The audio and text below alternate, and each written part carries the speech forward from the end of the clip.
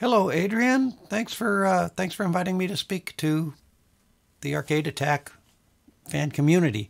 Um, it's an honor to be here. Let's see. You had a first question, and it was like this: how did you first get into the video game industry, and what was the first game you ever worked on? Well, um, my brother Rick had gone to school in Pomona, California, with a fellow named Dave Warhol. Dave was his roommate. So after college days ended, not long after, uh, they they stayed roommates. I think for a little while. They had a little cabin. Where was it? In Idlewild, in the desert. There were bees in the wall, that kind of thing. Anyway, long story short, I was into video games. I could see that it was a frontier that was largely unexplored, um, and I wanted to do that. I wanted to be like the Beatles in any way possible, but the Beatles had been exploring. They were trailblazers, and to be a trailblazer, you have to cut trails, and most of the trees in music had been cut down, and I could see that there was plenty to explore in video games. So I wanted to get into video games. When Dave Warhol started working at Intellivision, well, he'd been there for a while. When I found that out, I asked if I could get into video games some way. I didn't really know anything about programming or that, but I said, I just want to get into this business, so I'll take out your trash cans for you if you want to for free. Whatever, what do I have to do? And he said, well, you're a composer, aren't you? Well, I'd gotten a degree in music, but I hadn't really, in composing, but it was by the skin of my teeth. Um, but I said, yeah, a little bit. And he said, well, I need a song for ice skating penguins. I said, well, I can do that. And so kind of the unspoken agreement was that I'd do it for free. So I got out my, this was for Thin Ice on Intellivision, which was, an ice skating penguins. So 10-second song. I got out my reel-to-reel recorder, and I played a little bit of guitar into it, a little boop beep doot deet doot deet doot deet line, and then I played a melody on another track. And when I got it to where, after a lot of takes, I finally got it to where it sounded pretty good, and then I transcribed that into music notation, gave it to Dave, and he programmed it into the game. And that was Thin Ice. Intellivision found out that I'd done it for free, and the lawyers said, no, we got to pay him. How much does he want? So I said, what did I say, $1,200 or something like that. So I got, I think I ended up getting $1,000 for a 10-second tune. And the company went out of business shortly thereafter. I don't know if I caused it. And a similar thing happened as my next couple of projects were on Atari, and Atari went through massive reorganization. So this was the sort of great gaming crash of 1984. Sorry, that was a little long-winded. Let's see what your next question is. This says, you have worked on so many classic titles such as Wing Commander, Loom, Zombies Ate My Neighbors, and The Seventh Guest, spanning many genres, platforms, and companies. Which game soundtracks are you most proud of? Well, I'm very proud of Wing Commander, Loom, Zombies Ate My Neighbors, and The Seventh Guest, that's for sure. But I'm particularly proud of Putt Putt Saves the Zoo. Lately, I've been pretty excited about Freddy Fish. And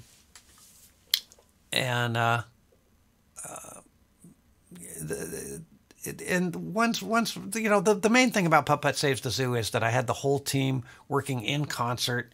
Again, with the Beatles as that guiding star. I wanted everybody working to their strengths and working as a team and bringing what they could, bringing variety, but with unified themes to the music. And we achieved that, and we had a great time doing it. Actually, kind of more like the Monkees than the Beatles. It was very fun. I mean, we were dressing up like cowboys and trying to do the right thing. with our best pals. So I was very proud that I pulled that off and that it was musically pretty together, you know, and we covered a lot of genres. And I think that there's some emotionally impactful stuff, and it had impact on people when they were young and impactable. So I'm a little bit proud of that, but I'm prone to be proud. I've got a very supportive family. It says here you worked on so many classic LucasArts titles such as Loom and Maniac Mansion. What was it like creating music for this awesome company? And do you have a personal favorite soundtrack from any of these games? Yeah, you know, Loom and Maniac Mansion are are pretty good. I mean, Loom is the music from Swan Lake by Tchaikovsky, and I leaned into that and did some things that I just don't think anybody else had done before.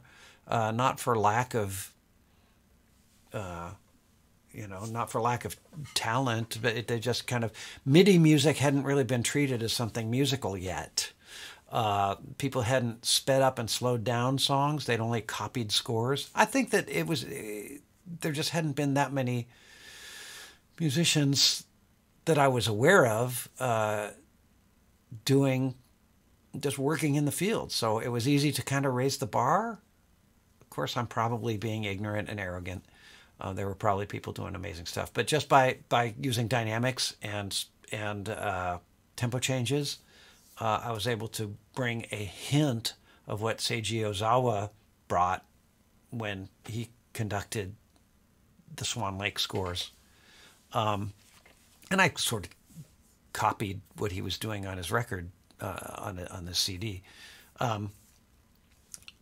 But that it with that powerful music, just being a part of bringing that music to listeners and gamers, you talk about having an opportunity to kind of raise the bar. I mean, I was just in the right place at the right time, representing, getting the glory that's due to Tchaikovsky and due to Brian Moriarty, who was my producer, whose idea it was to use that music. So I'm proud of it, but it was easy glory. Then Maniac Mansion I'm proud of for an entirely different reason. I really enjoyed I was starting to pull my team together. Dave Govett did a couple of tunes, and I think the compositions on that are pretty cool. And Dave Warhol, again, was my producer on that. And he was pushing me to write out there music. He would always hold up things like the Jetsons theme and Rocky and Bullwinkle theme as examples of great music that pushed the boundaries of tonality and harmony and melody.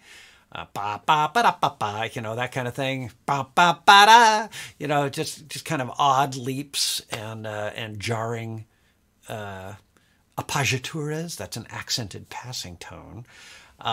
Ba-da, da is the note you're going for. Da, hitting that one hard. So he pushed me in that direction, and I think that some of the music in Maniac Mansion hits that, especially the unused Dr. Fred tune, which you can find on YouTube. So yeah, and what was it like working for that company? I mostly just worked at home. I was working remote, baby. I didn't need 2020 to know that telecommuting was a good idea. I had started doing that in 1984 or so. And I communicated by fax and phone and modem. That's my story. I'm sticking to it. What's the next question? You worked on all 3 games within the 7th Guest universe, including the fan-made 13th Doll. What was it like working on these 3 games, and what inspired your spooky soundtracks? Well, let me just say, the 13th Doll, the credit goes to the fans who made that game. They did a great job with it. I really mostly just did legal licensing, just tried to make it so that they could use the music that I'd already written. But and then they used that as a starting point and took off with it. So they're to credit for that.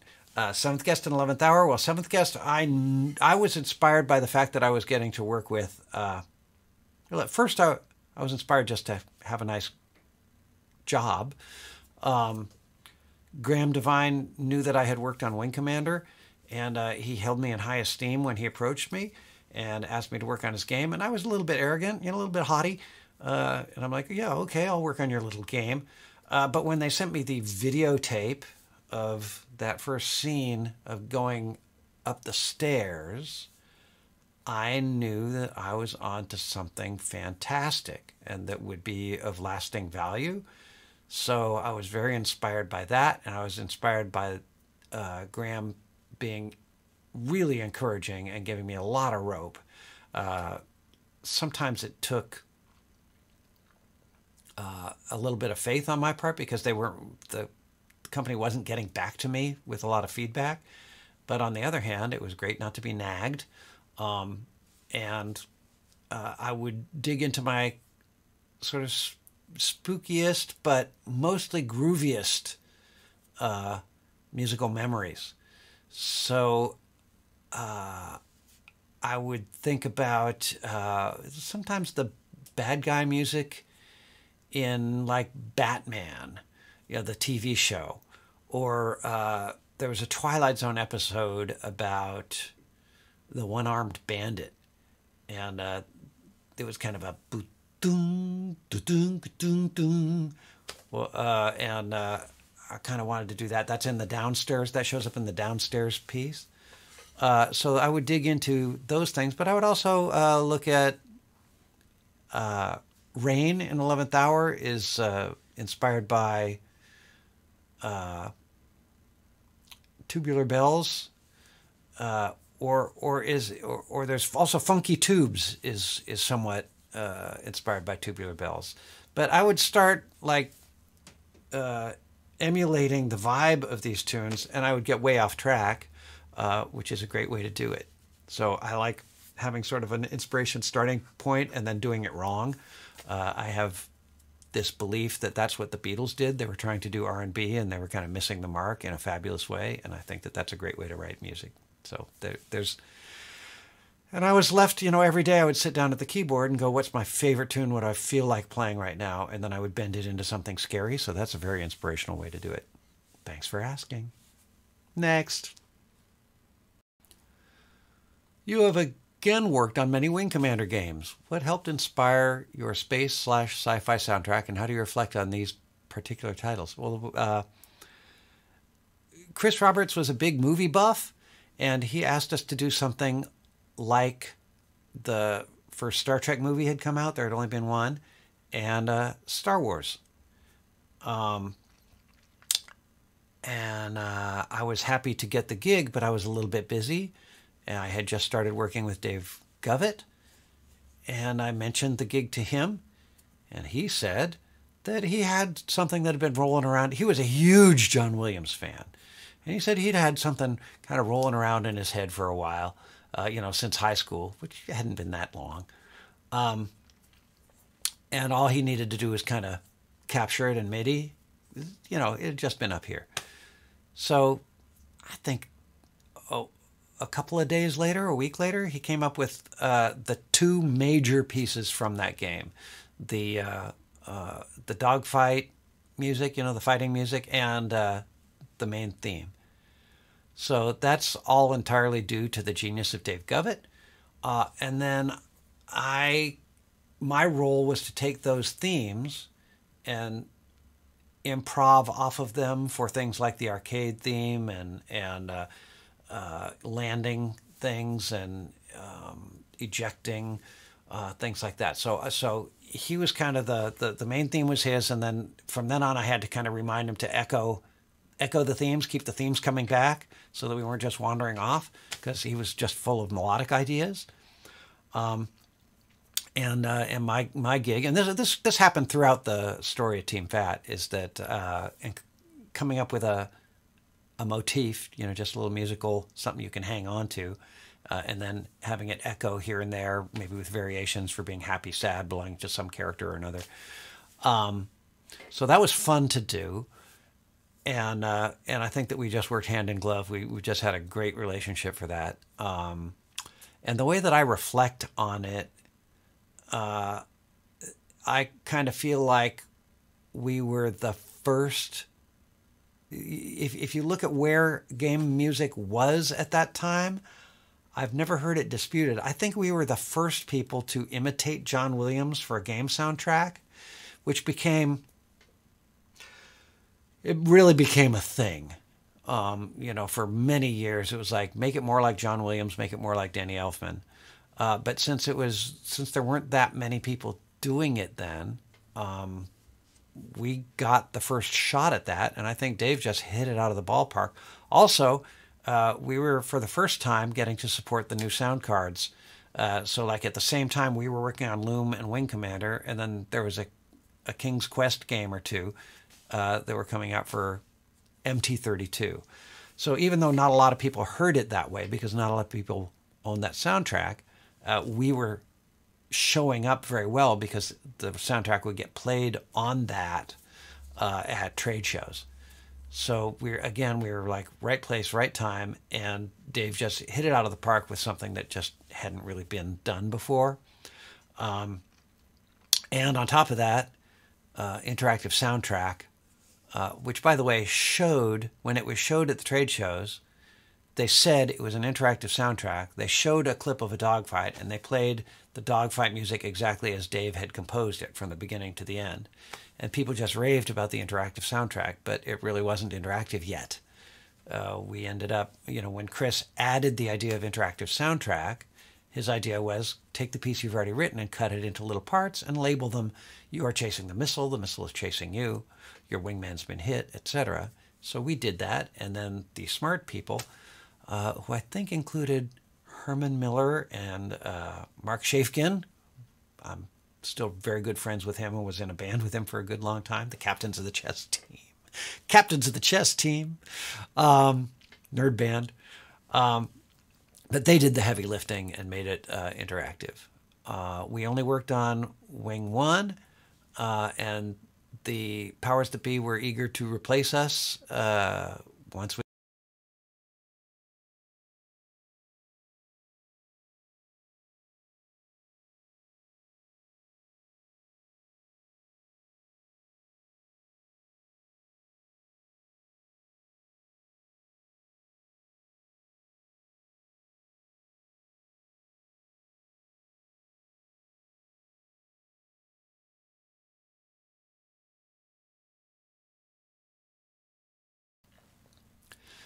Many classic gaming title soundtracks are now being sold on vinyl via companies such as Data Discs. Ooh, Data Discs.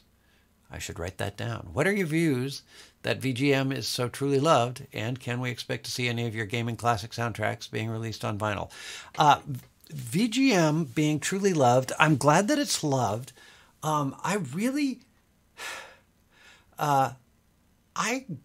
Until like this year, I kind of haven't seen any upside to that.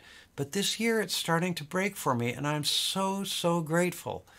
Now that my stuff is available on Bandcamp, and I'm putting it out on distributing it to Apple Music and Spotify and such. Thank you to you YouTubers who are generating original content. When you get a copyright claim from me, thank you for being tolerant of that. Let me know if it causes you a lot of trouble, but hopefully it doesn't. And I'm starting to get micro pennies, and I'm very excited about that. Thank you. So my opinion of VGM music being popular is thank you for loving it. I think it's starting to do me some good now. Thank you, thank you, thank you. And as far as vinyl, I would love to reward the game fans with vinyl. And let me just put an end to the rumors that the 7th Guest and 11th Hour comeback albums would have a Halloween release on vinyl this year. I am absolutely not saying that. And that is the way that rumors get started. So please, when you spread the word, bear in mind that I did not say that that was going to happen, because you didn't hear it from me.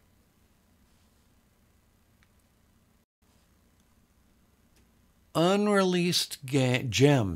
Unreleased gems. You know what I really liked was I worked on a children's game called Zippity, and I may just release that on Bandcamp. I did about 5 songs, and they were songs. They've got some pretty cute lyrics. I tried to do sort of a Gilligan's Island opening theme where you could understand the entire universe just listening to the lyrics. So in the center of the net, there's a stream that isn't wet, and it's glowing because it's flowing with good data. From the Zoggans who were chased, from the Zipsters who were chased by the Zoggans who were replaced, who were by the Zogun, Zort, and Zog the Zipster. Hater. That's the rhyme. But they're happy when it ends because they all end up as friends. And yeah, I worked on some stuff. There were some projects where we'd be hired for like 5 different projects that all had the same basic theme, and none of them shipped.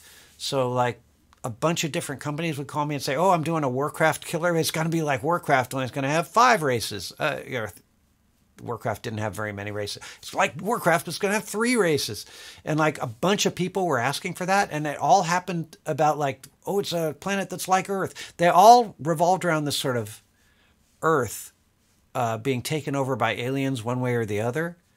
So I wrote a tune called No Man on Earth, which would go with, I think No Man's Earth was one of them.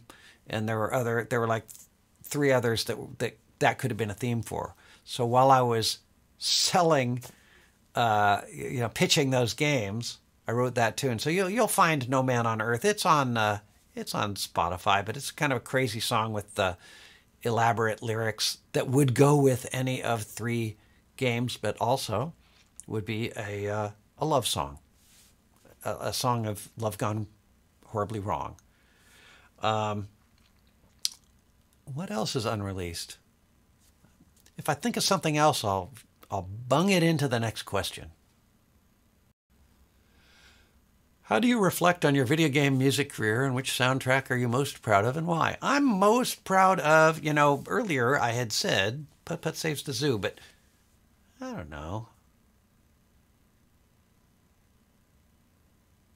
I'm reflecting on my music career. This is how I reflect on my music career.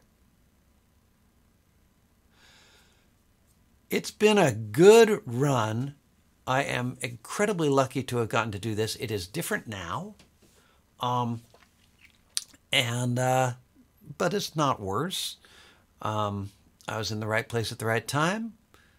And it was about the friends you meet along the way, Team Fat, and raising a couple of kids while I was working and getting to wear the cowboy clothes and actually live the dream of being like the Monkees or the Beatles or whatever, Team Bonsai and Buckaroo Banzai.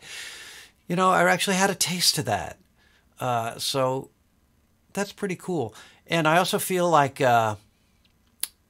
if I looked at it from a personal point of view, I could say, well, I kind of got forgotten, and for all how significant, for how loved and how listened to this music was, what have I got to show for it?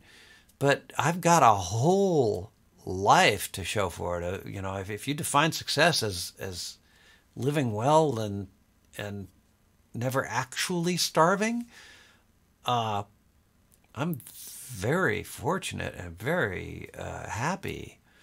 I'm real solid with that. And now fans are starting to buy stuff on Bandcamp, and I'm getting those micro pennies from YouTube. So thank you, guys. Keep it up. Keep watching those YouTubes. Keep downloading the Bandcamp. I really appreciate it. And if there's ways I can help you out, let me know. Can you run us through a typical day of writing music for a video game, and how long does it typically take to start and complete a track. I think if I've got if I'm lucky, half an hour, but that's rare. No, I don't think I can do it in a half hour, 2 hours. A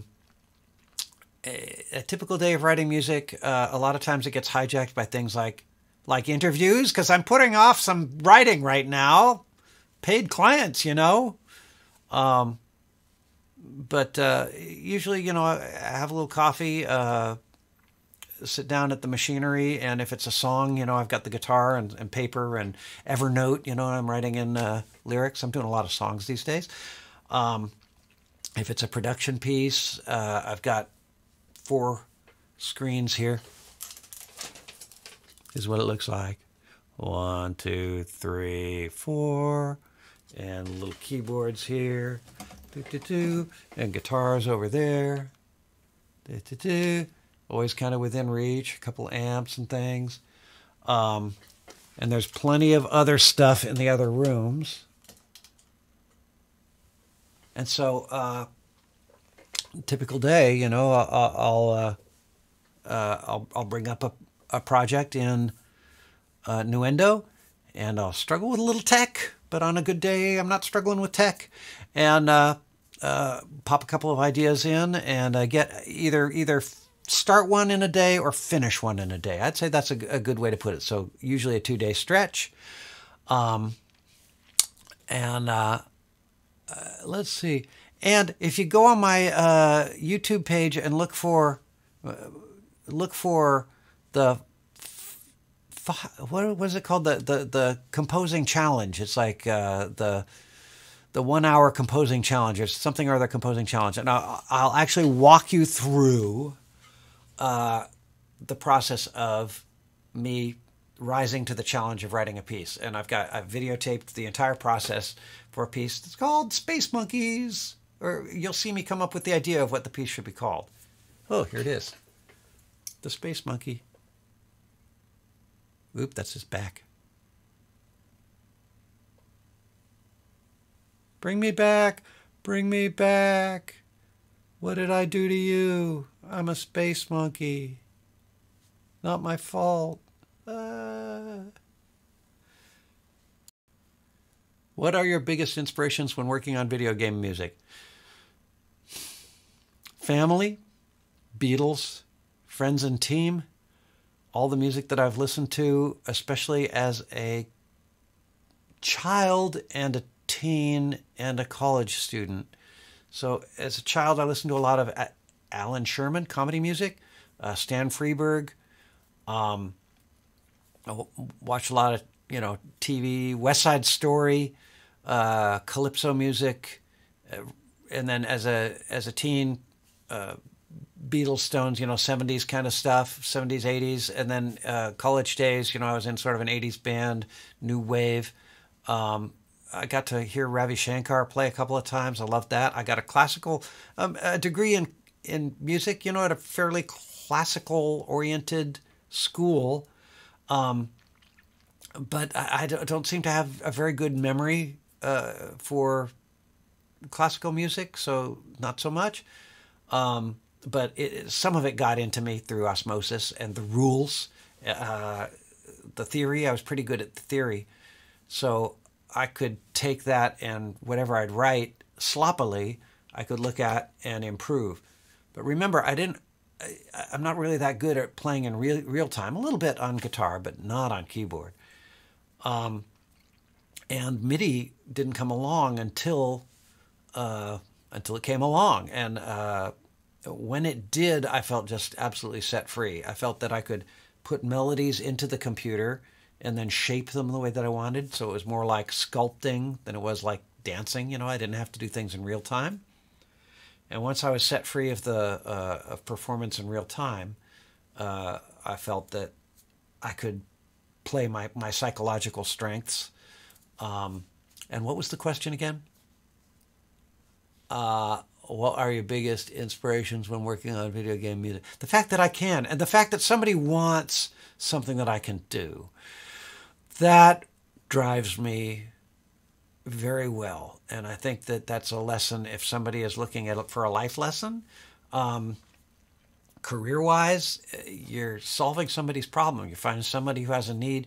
You keep your ear open for what it is that people want and see if there's something that they want that they are having trouble finding that you can provide. That's the key to business interactions, and it can be a great key to artistic and social interactions too.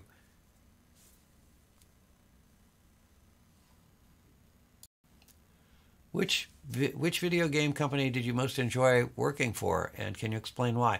I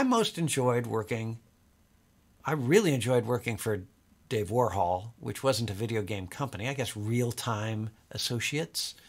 But he was my guide into LucasArts. He was kind of my liaison. And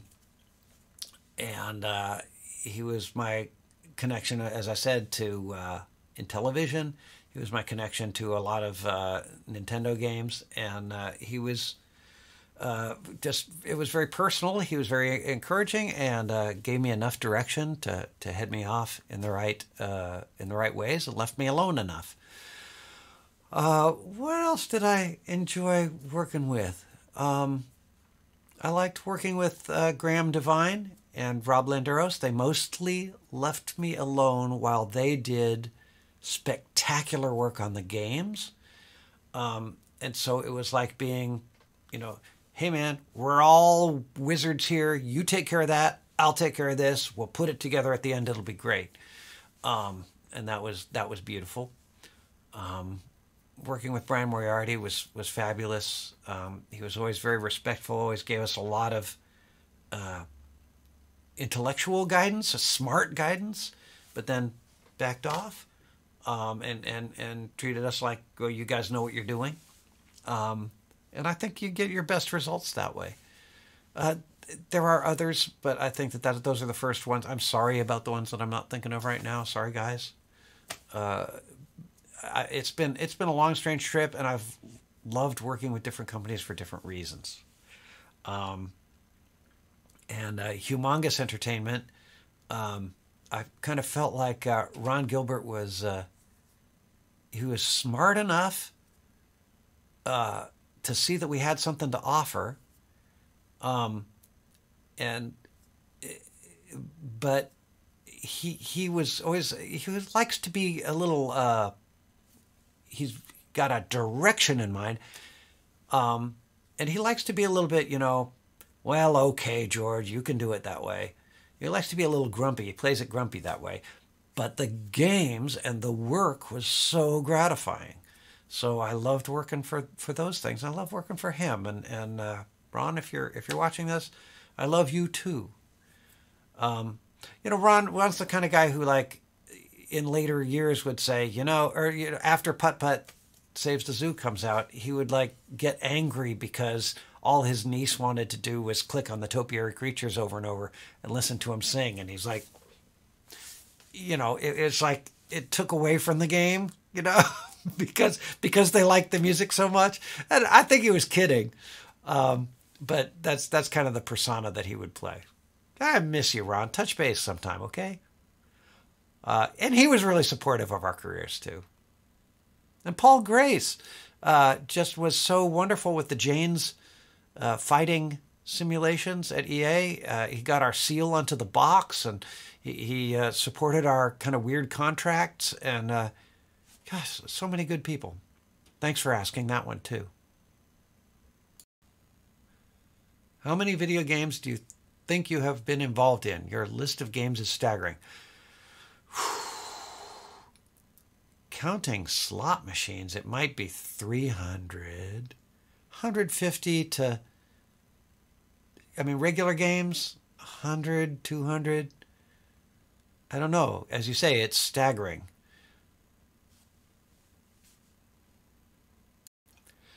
Apart from your own work, is there one game that has blown you away with its music score? Well, we all love Monkey Island, but I think The Dig really had a place in my life. I used to get regular massages, and I would listen to The Dig during those, and it's just a spectacular score. I was good friends with Michael Land, who wrote it, and the other stooges, Clint Bajakian and Peter McConnell. And I felt like I had a personal relationship with that music. I was there when Michael was excited about getting it onto a CD.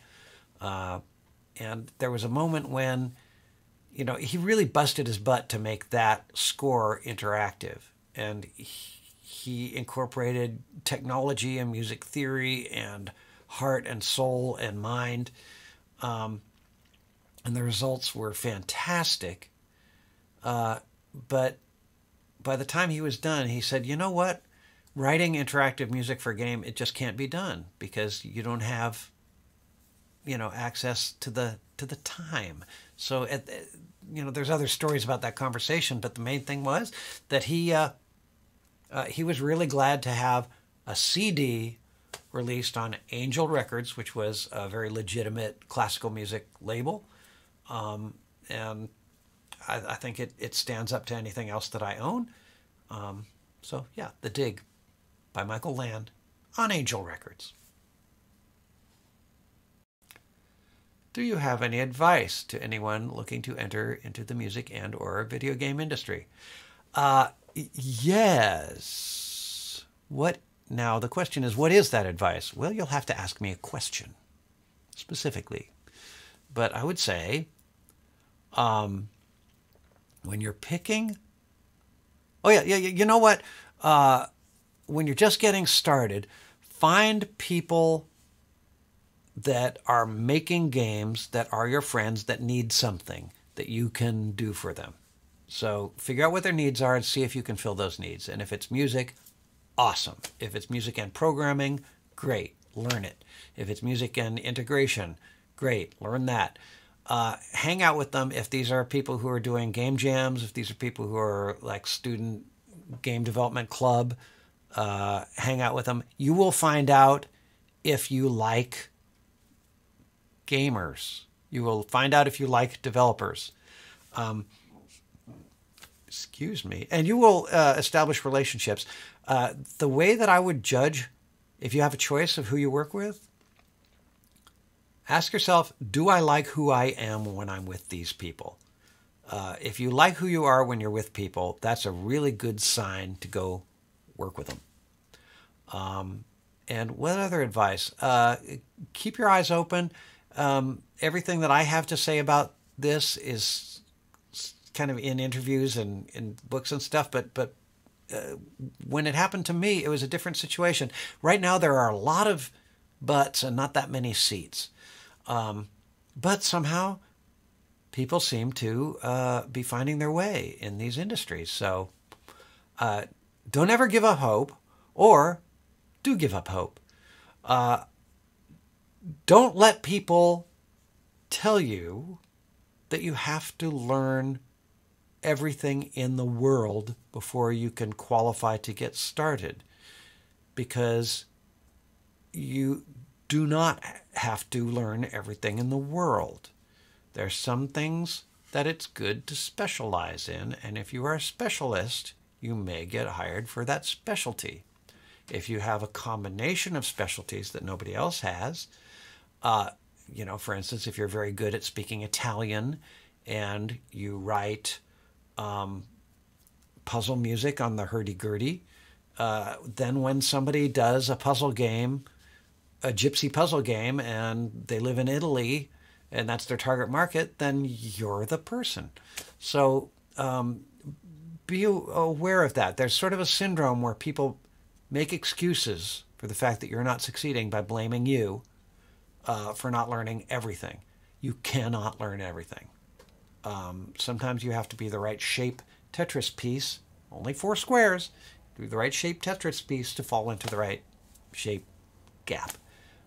So build your character, put your attributes into the, strength and agility and wherever you're going to put them, but you only have so many attributes, so put them where you want, build a character that's a certain shape, and then a U-shaped hole will open up in the universe.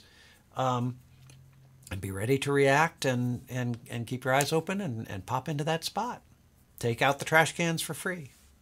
And when you get, and charge cheap, and when you get too busy, raise your prices. Not everybody backs me up on that, but that's how I did it. So either do it the way I did it or don't do it the way I did it. You will write your own story. The universe has your back. It may not seem like it. I keep reaching for my mouse. Have I got any advice? No. Don't listen to me. Don't ever listen to anyone's advice. That's my advice. Have you played every video game you have ever created music for, and do you have a personal favorite game? No, I have not, and no, I do not. I'm playing Words with Friends now. I would say that the games I've written for, the humongous games, because they're easy to play through. Seventh Guest, I was able to conquer of my games. But, the game that I probably had the most fun with was the LucasArts game Outlaws. And my friends, again, the Stooges at LucasArts, wrote the music for that. But I played a lot of, it's a kind of corny first-person shooter in the Wild West, and I played that against Team Fat in the same building, so we could hear each other yelling, and that was a lot of fun. So I would say Outlaws is my favorite game. If you could be transported into any video game you have worked on and live there for a day, which game would you choose and why?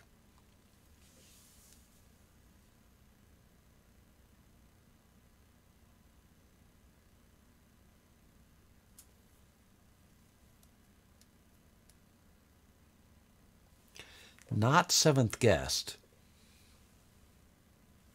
Not Wing Commander. Not Rad Gravity.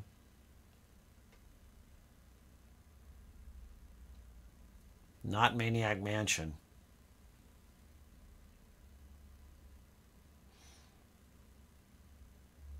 Pep's Birthday Surprise.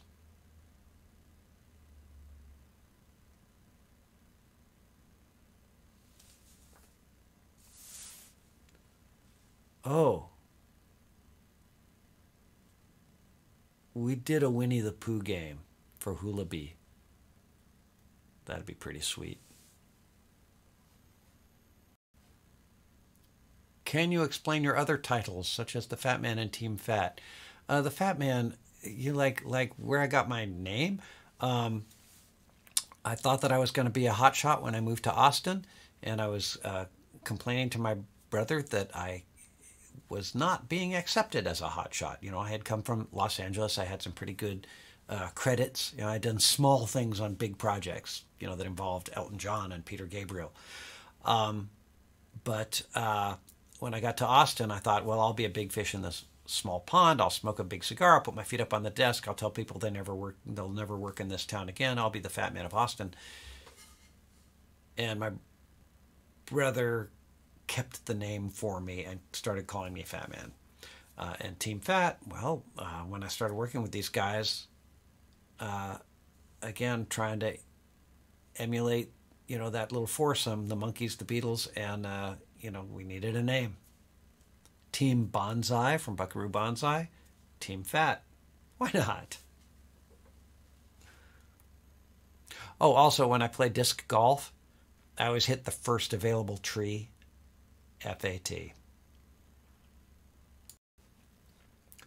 Did you ever get to meet any famous celebrities or music stars whilst working in the video game industry? Well, certainly, like almost all of the game stars. And yeah, I got to meet stars one way or another, not necessarily through the game business, but to me the really thrilling stuff was hanging out with Nolan Bushnell and Ralph Baer, who one or the other invented video games, like the idea of video games.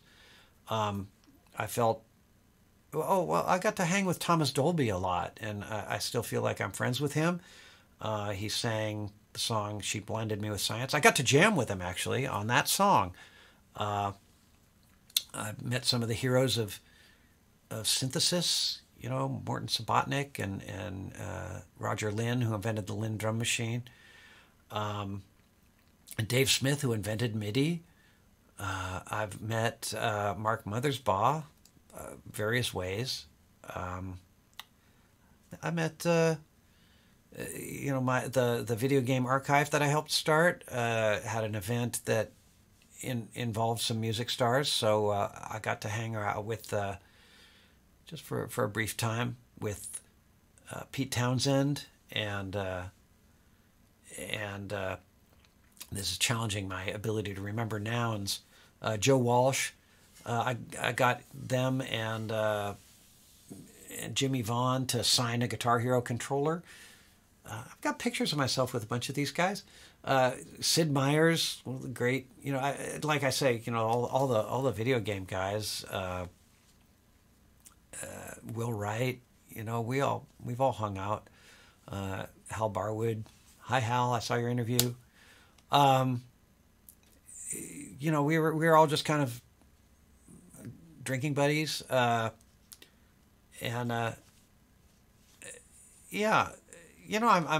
apologizing for the fact that a lot of these are white men, old white men now. I'm happy to say that that's starting to change, and let's try to smear over that part of it, and improve and do better. Actually, for a while, this is a little sidetrack, but I'm actually proud of the fact that as little as it was, I would bring. I was friends with women and would bring them into meetings and bring them into parties at the game developer conferences and bring them into the business.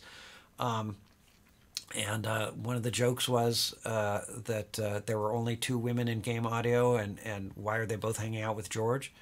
Ha ha. But yeah, because I had my publicist and marketing person, Teresa Avalon, was always at the dev conferences, and my wife at the time, Linda Law, would come to the conferences, and they were tremendously brilliant people, and they're still running the conferences that we started together, Project Barbecue, for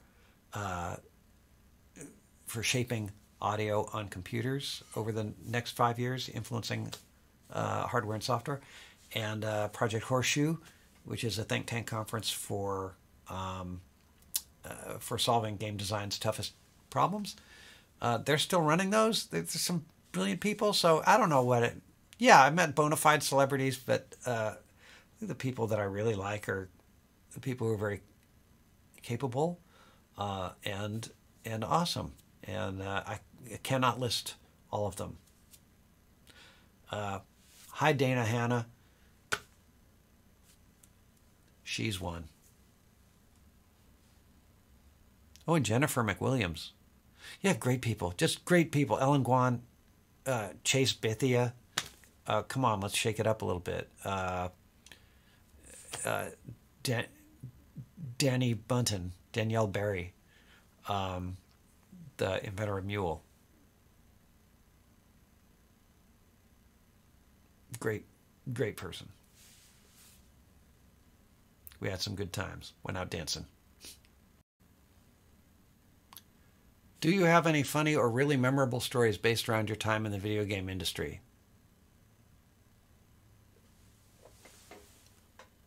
Yes.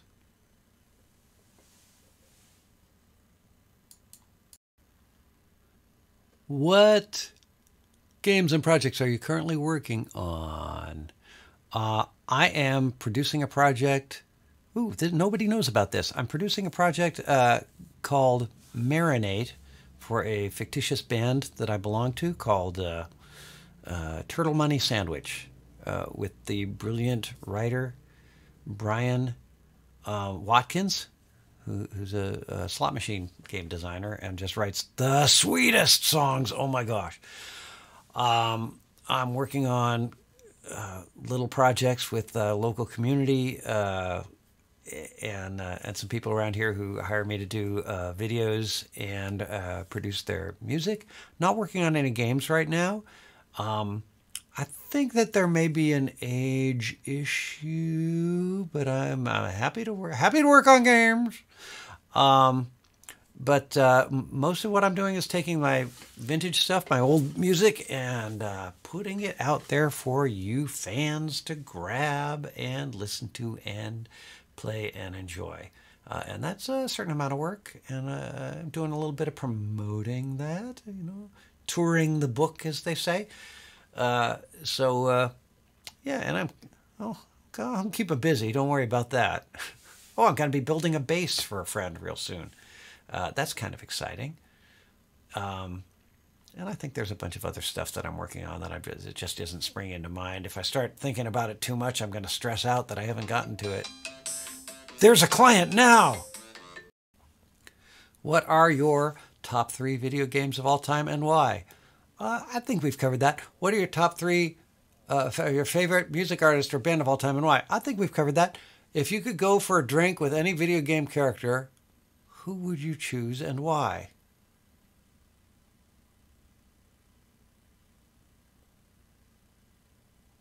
Miss Pac-Man. I don't think I need to explain that one. Thanks for the interview. Mwah!